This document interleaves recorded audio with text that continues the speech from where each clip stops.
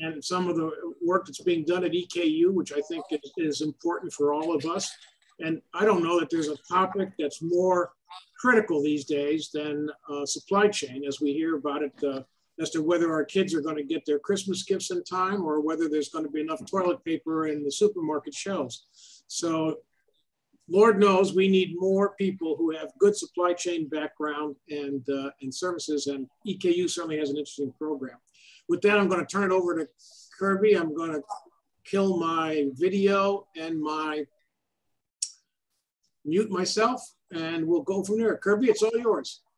All right. Well, it's good to be with everyone tonight. I see a few very familiar faces. It's been a while since we have had an opportunity to meet in person. So again, thank you for the opportunity, Eric, for letting me present, not just on behalf of our global supply chain program, but I'm actually going to give an update on EKU overall. And then I'm also going to talk about our College of Business. Just really quickly here, a bit about myself. I did spend 22 years in industry. The majority of that was with Corning Incorporated, 2 international assignments. And I came back to the U.S. in 2014. My mother was older and in rapidly declining health. She had me, my father and my mother had me later in life. And I wanted to come back to the U.S. to care for her, and it worked out just perfectly. EKU was wanting to launch a supply chain program. I thought I would be in academia for a couple years, get the program up and running, and then move back to Corning. I've had that opportunity several times, but I'm really enjoying being at the university. I teach at EKU full-time. I teach at UK part-time. I think everybody knows, maybe some of you don't, but this is the second year of UK's new Masters of Science in Supply Chain Management, the only MS program in supply chain management in the state. So my contact information is here. Most of you I'm in regular contact with, but I would certainly love to hear from you. Again, I'm going to talk about EKU overall, our College of Business, and then specifically we'll go into supply chain management. This is informal. If you have a question, you don't have to at the end. I would welcome a question or questions at any point. If we look at EKU overall, this is our first semester back on campus since spring 2020. So like most universities, we've been operating in a mostly online, somewhat hybrid mode for the last 2 years, but we are back on campus this semester. Overall, if you look at EKU, our enrollment is actually up compared to the last academic year.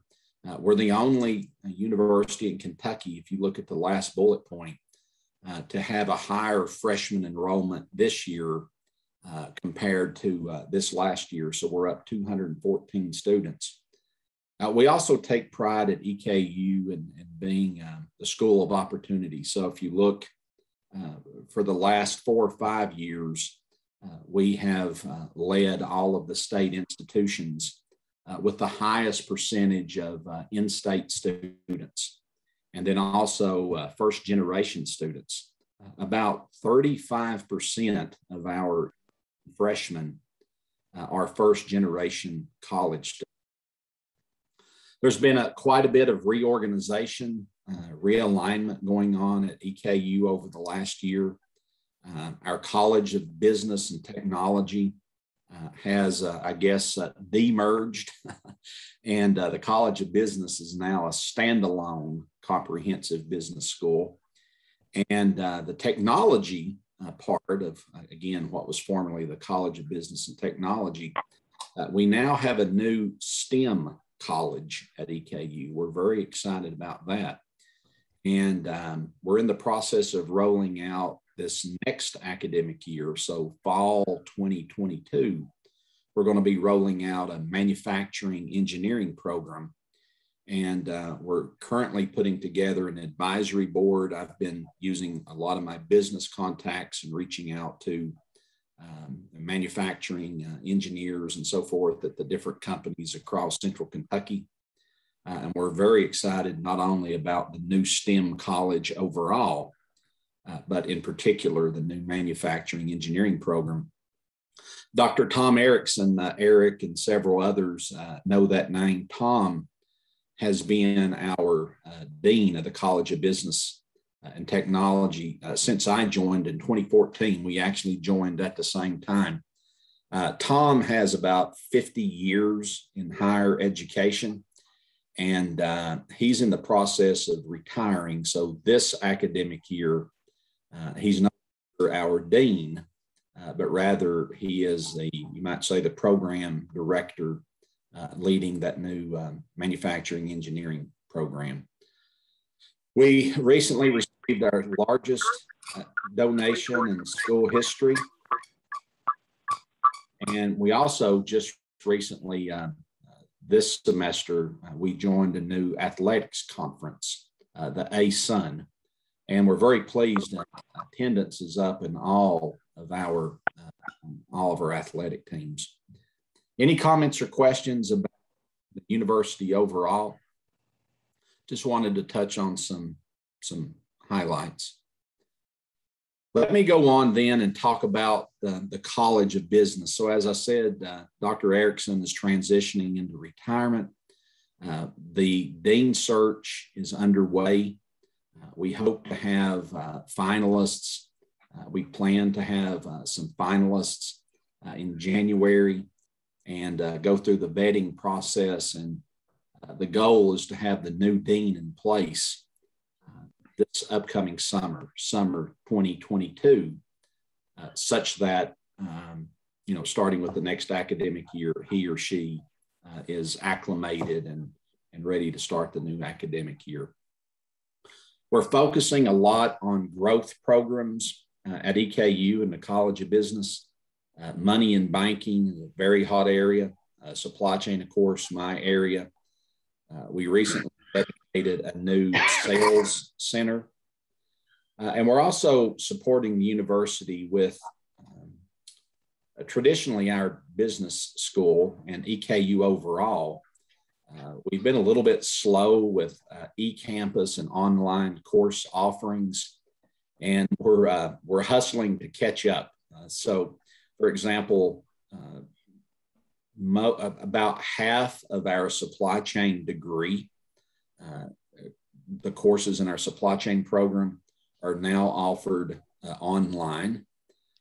So for the most part, a student could be in our supply chain program and go mostly online the first 3 years, and then come to campus for just the 4th year. And the expectation is that within a few years, our entire supply chain program will be online. We have a new online MBA program, complements our in-person. We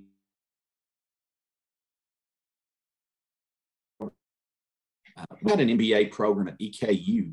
This is our 54th year, but just this year, we have rolled out a new online MBA program, again, targeting those students for whatever reason don't have the ability or prefer an online experience.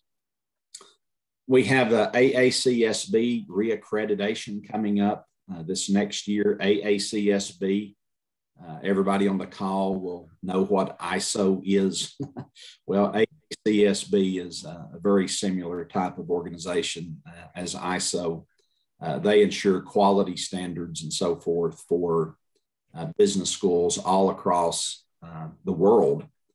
You may find it interesting that only about 5% of colleges of business worldwide have that accreditation. It's sort of the gold standard for business schools. Just today, I'm very pleased to share about the Salvation Army canned food drive.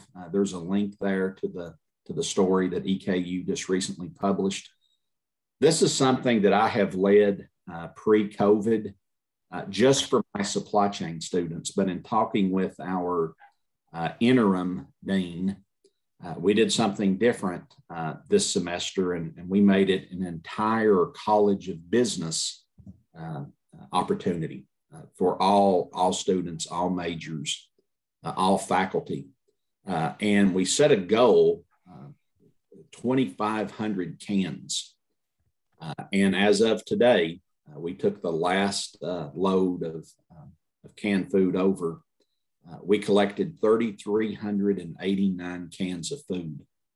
And we're very excited about that. It was a wonderful opportunity, a wonderful experience for our students. Not only did we take, over 3,000 cans of food, we also had our students kitting, making meal bags and so forth for those that are homeless or passing through Madison County, whatever the case might be. But the majority of those cans are going to make holiday meal boxes for families in need. So we're very proud of and thankful, I should say, for our outreach opportunities in Madison County. Comment or question, anything about the College of Business before I move on to what's most near and dear to us, supply chain? All right, I'll move on then. So our supply chain program, again, was launched in 2014. So this is the 8th year. We were the first supply chain program amongst the state's 8 public universities. Since then, some of the other public universities have added supply chain programs. I mentioned UK earlier. This is the 2nd year of their master's degree in supply chain. UK does not have a bachelor's in supply chain. And I think that's one of the reasons that they reached out to me a couple years ago and said, well, if EKU has the most robust supply chain program in the state, from an undergrad perspective, then obviously they wanted to recruit some of those students to get their master's degree. Our supply chain program, I think, is unique. If you look at universities and colleges across America that say they have supply chain programs, when you look at it, a great many of them is actually logistics programs. And as we all know, logistics and supply chain aren't the same thing. Logistics is part of supply chain, just like sourcing and planning and production and quality and all of those things. So our supply chain program is robust. It's comprehensive. It doesn't just cover one pillar of the SCORE framework. And again, this is the foundational framework. We also talk about return and enable, those things. But I just wanted to give you an idea. If you look down in the lower part of this slide and you see all of these asterisks, you can see these are examples of topics that we cover in our classes. It's a very robust program. So again, I just wanted to highlight these are, and this isn't all inclusive by any means. But this does give a nice representation of the types of things that we do talk about in class. And of course, we are constantly, webbing in topics, for example, whether it's COVID or the problems at the ports or whatever it might be. We're always integrating real world issues as they happen. Obviously, we want to be the first school employers think of for supply chain talent. These are some of the heavyweight companies, you might say. TMMK, Lockheed Martin takes a lot of our students. Hitachi takes a lot of our students, as well as Carhartt. We have some students now that are working for Yum at the corporate level. One of our students from a few semesters ago, he's working in capital procurement on the Taco Bell side of Yum. So his job is to negotiate for all of the equipment that's used, in essence, in the kitchen area of Taco Bells nationwide. We'll look at the next slide, some things that makes our program unique. Again, it's comprehensive. We do put a very heavy emphasis on interpersonal skills, professional skills, effective writing, critical thinking, meeting deadlines. Those are all things that we get a lot of feedback from employers that students graduate and they come to work that generally these types of issues are at a higher level than students that new graduates that they might compete with. A lot of engagement with industry professionals. I'll talk more about internships in a few minutes. We bring a lot of guest speakers to campus. We do field trips. Probably should think of a better name than field trips, but for example, we just took 2 of our classes to Thunder Manufacturing here in Richmond. Thunder is a large stamping company for the automotive industry. We do a lot of those kinds of things. Something I would like to really highlight for folks online here, our students typically when they become juniors and seniors, many of them are able to work out their schedule to where they're only on campus 2 days a week. So at EKU, our classes are on, in our business school, I should say, our classes are on Monday, Wednesday, or Tuesday, Thursday, or night classes. Our night classes meet one night a week, 6 to 8:30 roughly. So when our students become juniors and even more so seniors, often they're able to work out their course load to where they're only on campus 2 days a week. And what that allows them is to a large degree, 3 days of working part-time, whether we call it an internship or a co-op, whatever it might be. We don't have classes on Fridays. So again, a lot of our students that intern, many of them can work upwards of 25 to 30 hours a week. And as I mentioned, we do a lot in the community. Salvation Army is just one example, God's Pantry. We did some work just prior to COVID with making these little backpacks for kids in the county school systems that are in need of food over the weekend. So they could pick up these food backpacks on a Friday as they leave school, and it has food and so forth for them to eat on. And they bring the backpack back on a Monday, and the cycle repeats. So we do a lot of things in the community. We raised money a year or so ago, and basically went to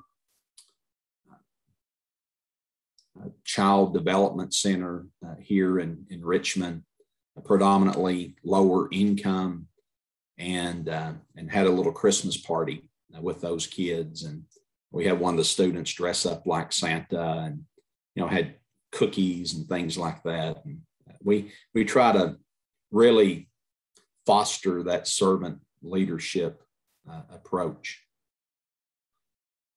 This is the picture here on the left. This was the trip to Thunder Manufacturing that I mentioned just a couple weeks ago. This was the plant manager of Thunder. And I particularly like this picture. You can see just how engaged and how intently the students are listening and taking notes and so forth. This particular slide just highlights some of the different companies and roles that our students go into. A lot of them actually start out as entry-level buyers or a logistician. Some of them start out, working in quality, supplier quality. Some of them work in areas that You can see one of the grads went to work for SpaceX out in California, and that was pretty exciting. So you look through this list, and it's a pretty blue chip listing of companies in the entry level type roles that you might expect. So talking about internships, I'm very excited about this. Of all the different programs in our College of Business, our supply chain program, we've had more internships than any other program. You think about accounting as an example, but we've had over 150 paid internships since 2014. And our interns, they earn good money, typically $15 to $25 an hour. This picture is only about 2 days old. So I took this picture earlier in the week, and I just highlight these students. You see this young lady on the left. She was our first intern with H.T. Hackney, a food distributor, this past summer. And now she is a supply chain intern with Electro Dryer. I think many of you all are familiar with Electro Dryer. This young man in the middle, he's our first ever intern with Clark Equipment in Lexington. And then this young man on the right, he parlayed the trip to Thunder Manufacturing that I've mentioned a few times now. He struck up a conversation with the plant manager when we were touring 2 or 3 weeks ago, and now he's our first supply chain intern with Thunder. And very proud of those students. You can see this is just a small listing, a short listing of companies where our students intern. Again, Clark is the new one, Lockheed Martin. BMW, this was interesting. We haven't had very many of these instances, but one of our students, this has been about a year ago, was offered just a phenomenal semester-long internship at BMW. And it was a full-time internship. He worked about 50 hours a week in South Carolina. And so he, in essence, took, a semester off because of, it's being such a wonderful opportunity. He took a semester off from his academic studies. I think he maybe took 2 online courses, something like that. But for the most part, he worked full time as an intern at BMW in Spartanburg. And we also, this last summer, we had our first corporate internship with Walmart. And that young lady, if you look up Autumn Robinson on LinkedIn, she just did a big posting today. She graduates in May. Walmart just made her a tremendous offer. She's going to be moving to one of the Walmart distribution centers in Bethlehem, Pennsylvania.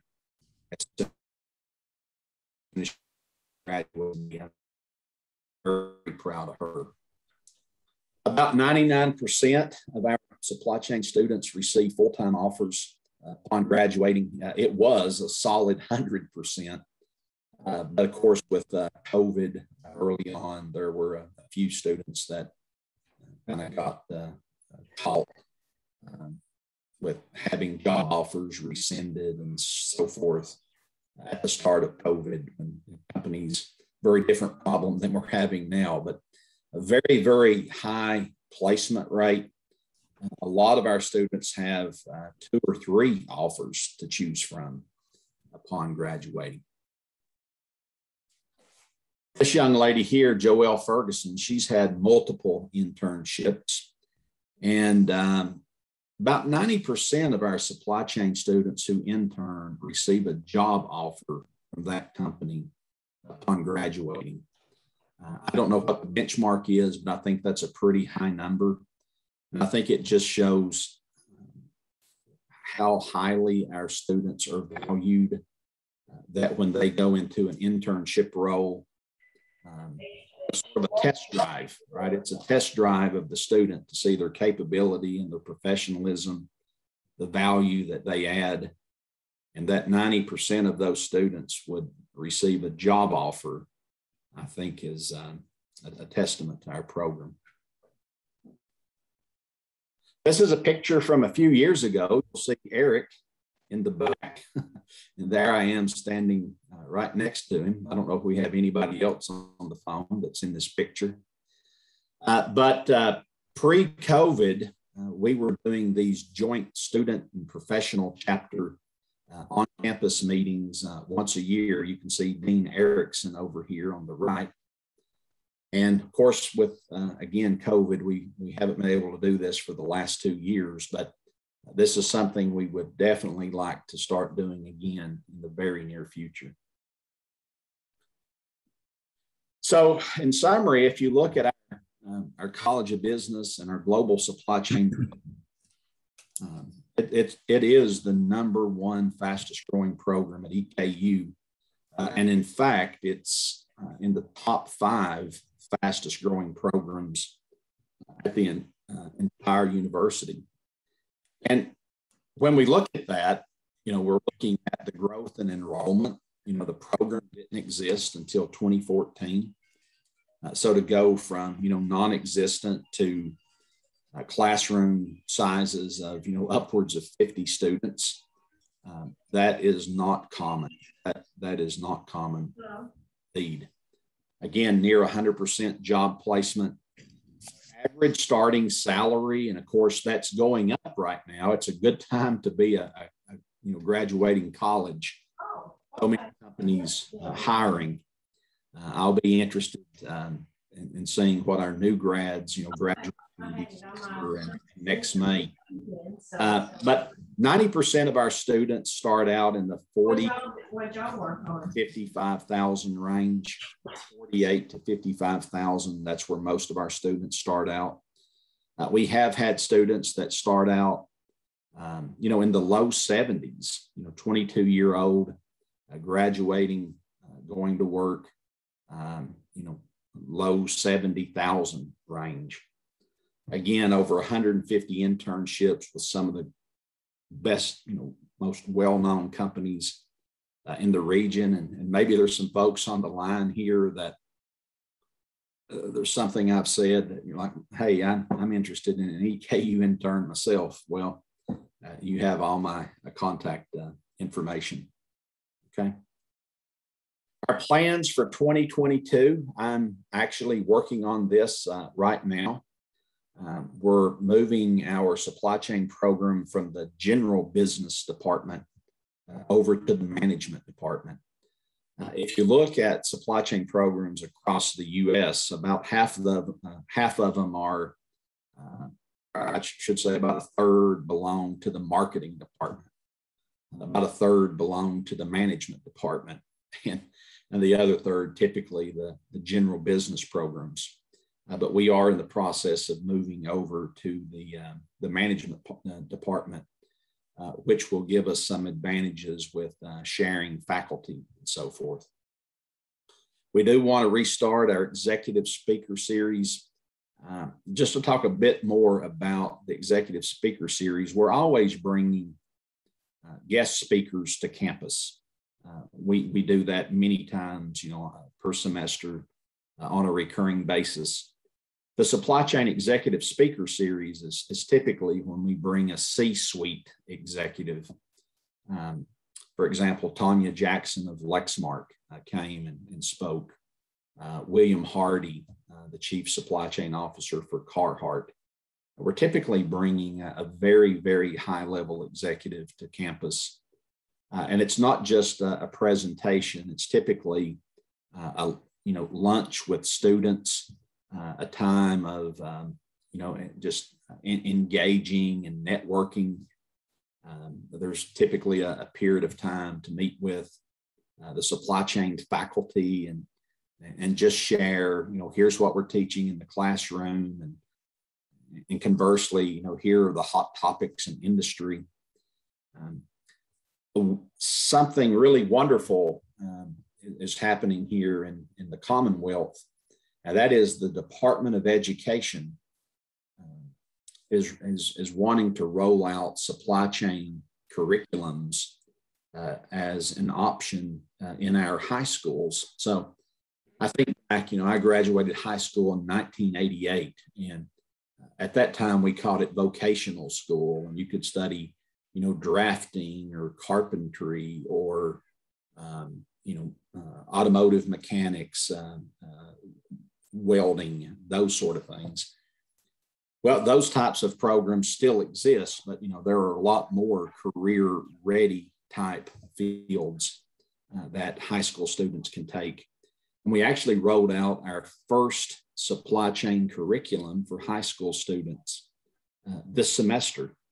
And I think there will be many more high schools in 2022 that will have supply chain curriculums that juniors and seniors can pursue.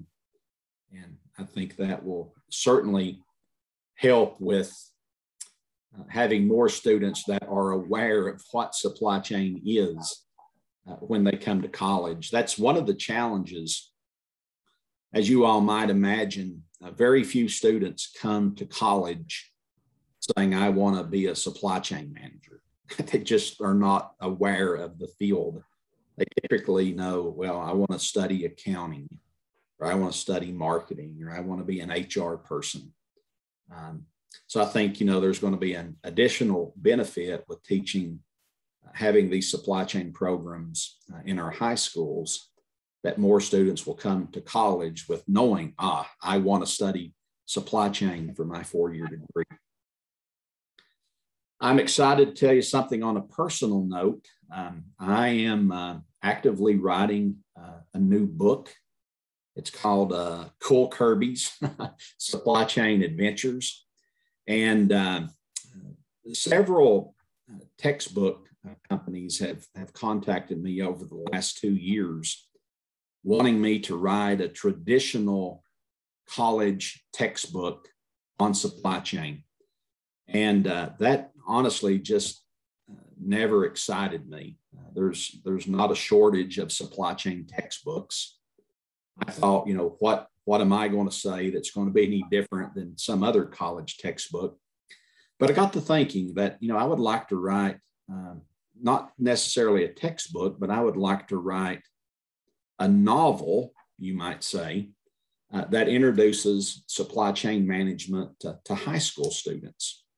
And, maybe those college freshmen that are undecided about a career and looking for more information.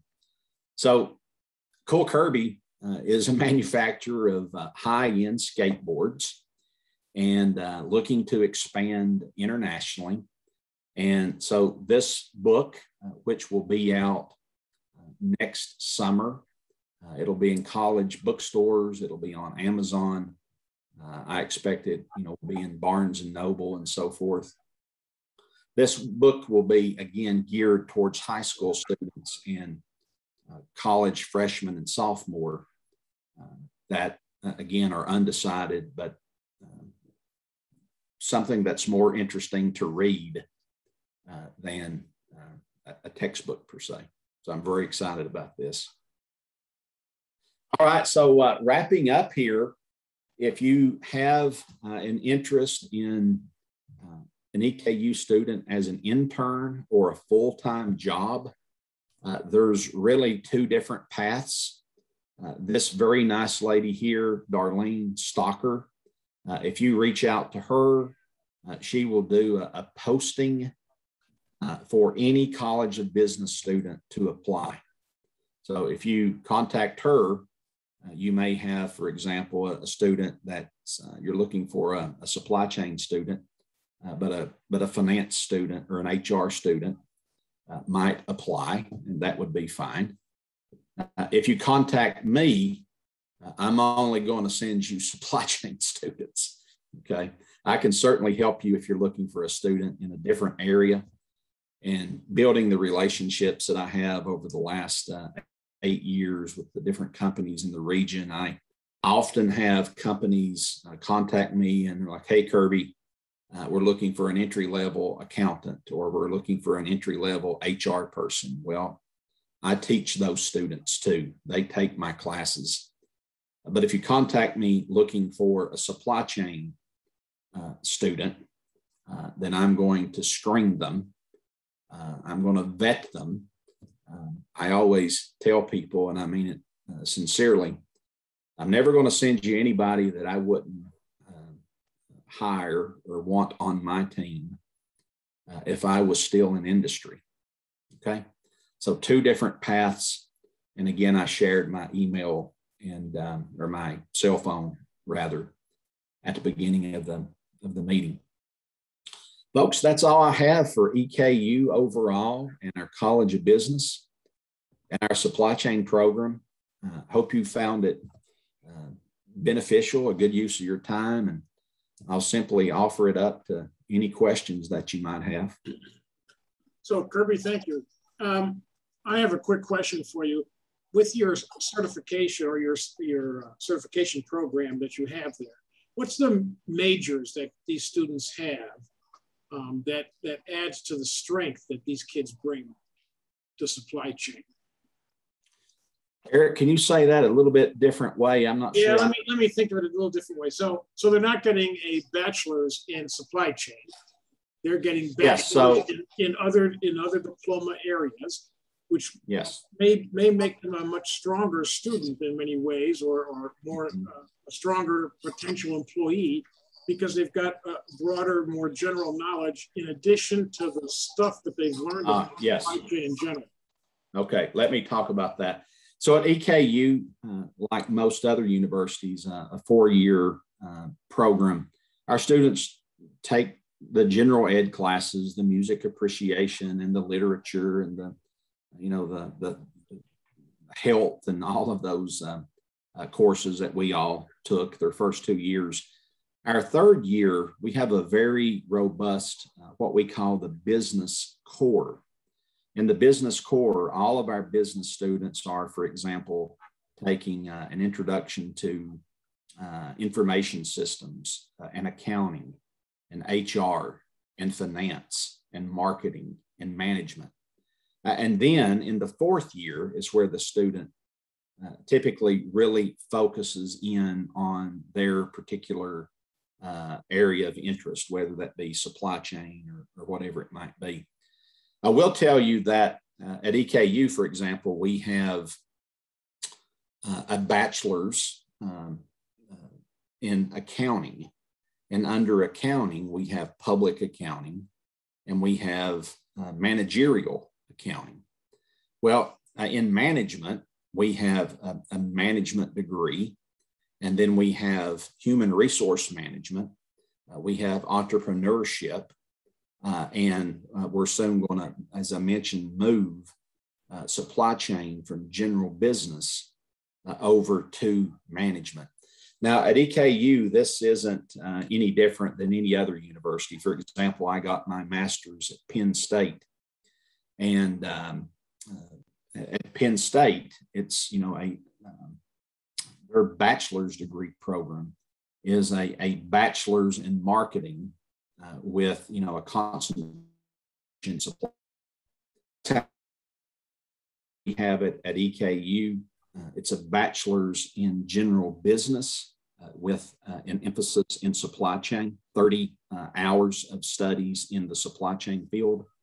And it'll simply be going forward a bachelor's degree in management with an emphasis in supply chain. So our supply chain curriculum won't change. It'll just be the name on the degree at the higher level that changes. Good question. Yeah, thanks. It just shows the breadth that some of these students really have and why they're attracted to other organizations. Yeah, and I should mention a little bit, this semester is the first semester that our business core hadn't been refreshed in about 15 years. So over the course of the last year, we have been working and developing, and just this semester, we rolled out a new business core.